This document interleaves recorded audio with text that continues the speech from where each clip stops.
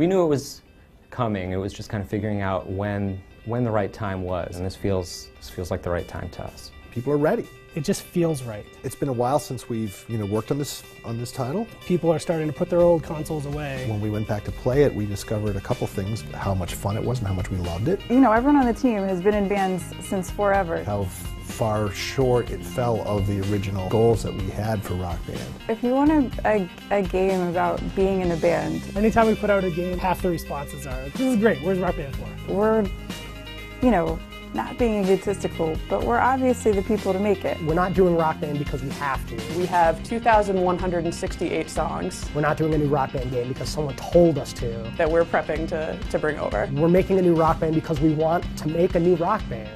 It feels almost like coming home.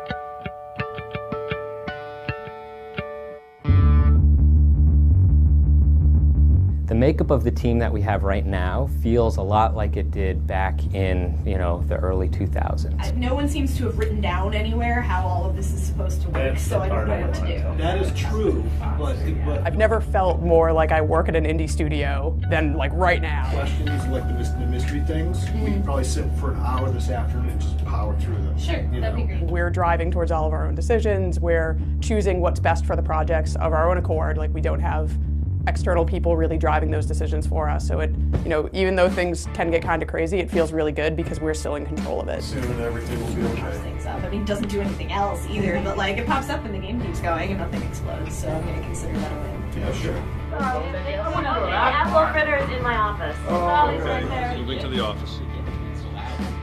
The studio vibe compared to where it was a few years ago is like unbelievably energized. Everyone in the studio has that kind of like that creative recharge where, we're not responsible to anyone but ourselves. We don't have to answer to anyone but our own kind of like creative vision, creative mandates. We had a great relationship with MTV. They had a lot of opinions about where the game should go, and they were good opinions, but it also made it difficult for us to follow our instincts a lot of times, and one of the things that I'm most excited about is the way in which this game will reflect the character of the people that are working on it. To us, Rock Band 4 is about expanding on the feeling that you are playing with your bandmates and you're playing a live gig. Rock Band's all about the fantasy of being a rock star and being in a band and getting to feel like you're playing music and being expressive. The stuff that we've been able to add to the core experience really is like a truer version of what we originally had in mind. Rock Band 3 had tons of things in it. It was something for everyone, basically. In retrospect, I think we innovated in a lot of areas that were not necessarily the right ones. We're really trying very hard this time around to be very creative in ways that will impact everybody in the band. We are making an attempt to stay as focused as we can. I'm hoping that we can surprise people with the kinds of things that we can accomplish. Rock Band has been kind of like the quintessential party game, and I think you'll see just a lot of energy around the gameplay that's in Rock Band 4. There's a lot of stuff percolating in our feature set that we really want to talk about, and figuring out how to do that, frankly, is like, a tremendous amount of work, and work that we're still doing, which is why we're not talking about those kinds of feature details now. It's important to note, too, that the type of person that responded to this survey is probably a Rock Band fan anyway. Yep. So I wouldn't expect the results to be that different. The survey we put out has had over 67,000 people respond to.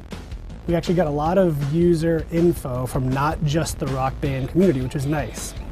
So if all of these folks own, you know what I mean? It's like looking at like who owns all the DLC and what consoles do they have. Right. It's pretty clear that people want to use their existing instruments. That's fair.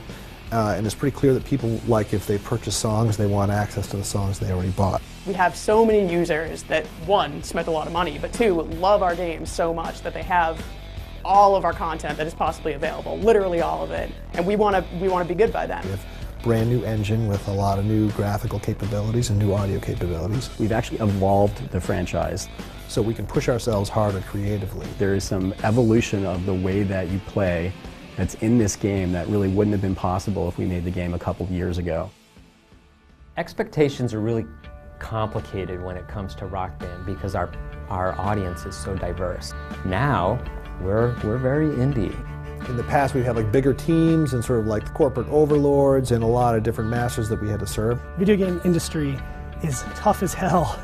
You know, the stakes are really high for this studio. That can be stressful for people, but I also think it brings out the best in people. Rock Band is a big bet for us because, you know, we think it has the potential to hit a lot of people and to improve a lot of people's video gaming experiences, you know.